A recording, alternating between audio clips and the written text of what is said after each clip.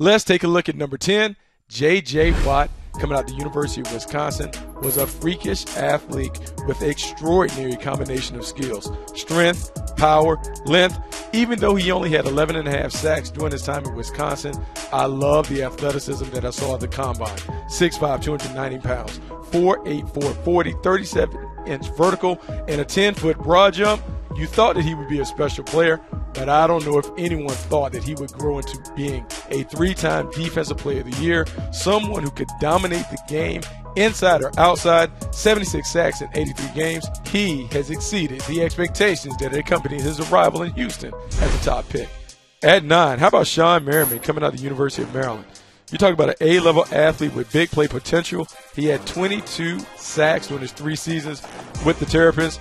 Went to the combine and absolutely blew it up. 6'4", 272 pounds, 4'6", 440, 40-inch vertical. And you saw that athleticism translate to outstanding production. His first 3 seasons in the league, 39.5 sacks. He was the 2005 Defensive Rookie of the Year, 2-time All-Pro.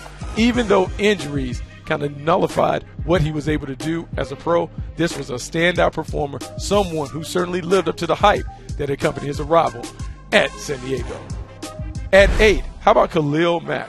When you're looking at small school standouts, you want to make sure that they're able to dominate on the field. He was a dominant player during his time at the University of Buffalo.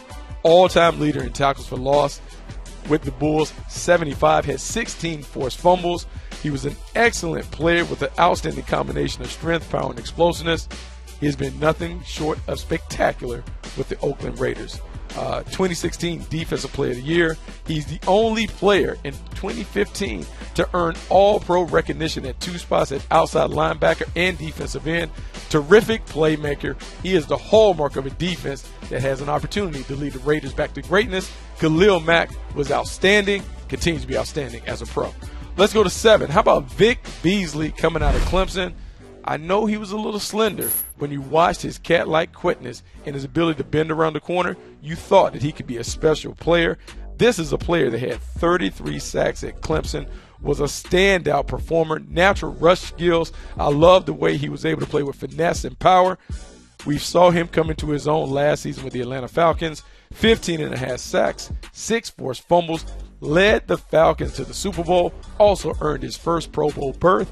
I think we're beginning to see the best of what's yet to come for Vic Beasley in Atlanta. At 6, how about DeMarcus Ware, another small school standout? You wondered, would his game translate to success in the National Football League? Even though he dominated the competition at Troy, 27.5 sacks, 55.5 tackles for loss, and was an outstanding player in the Senior Bowl, you still worried if he could make that transition. He answered those questions splendidly.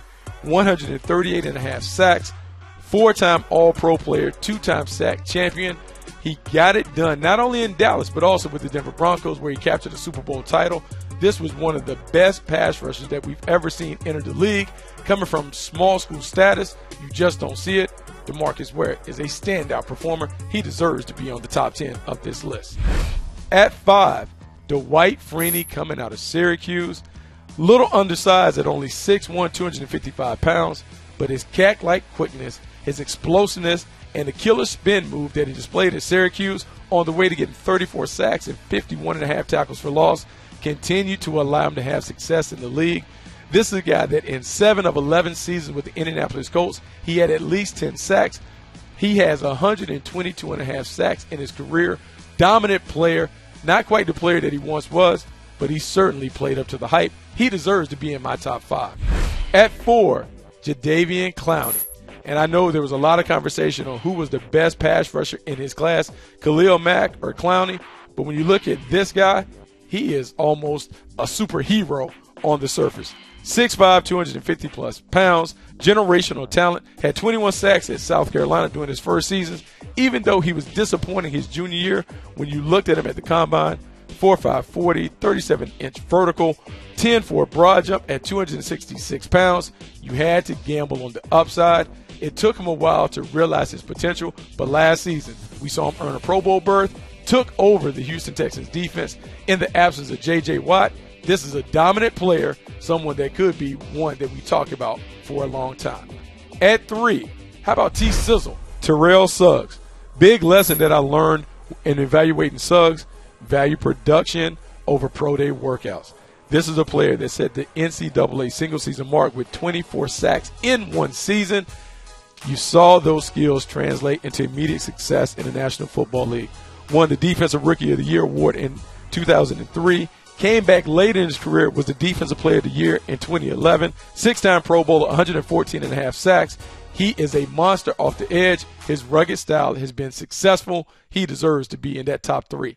At 2, we're going to take it to Von Miller from Texas A&M. Big-time playmaker. Really reminded me of my former teammate Derek Thomas. Explosive first-step quickness. Cat-like instincts. Has a natural bend and burst off the corner. We saw it at Texas A&M when he had 33 sacks, 50.5 tackles for loss. He has continued to be a dominant player in the league. 73.5 sacks in 88 games, Super Bowl 50 MVP. This is a standout performer, an outstanding player. He is revolutionizing the position as a speed-first pass rusher. At number 1, we have to bring it home with a Tar Heel standout two-sport player at the University of North Carolina. Julius Peppers is the best pass rusher that I've ever seen as a collegiate. This is a guy who was natural when it came to his athleticism, had natural hand skills, could get home. As a sophomore, he led the nation with 15 sacks. We have seen that production continue as he's been a pro. 143.5 sacks, 54 fumbles, 18 fumble recoveries during a spectacular 15-year career. He has been everything that we thought he would be and more. He deserves to be the top player on this list.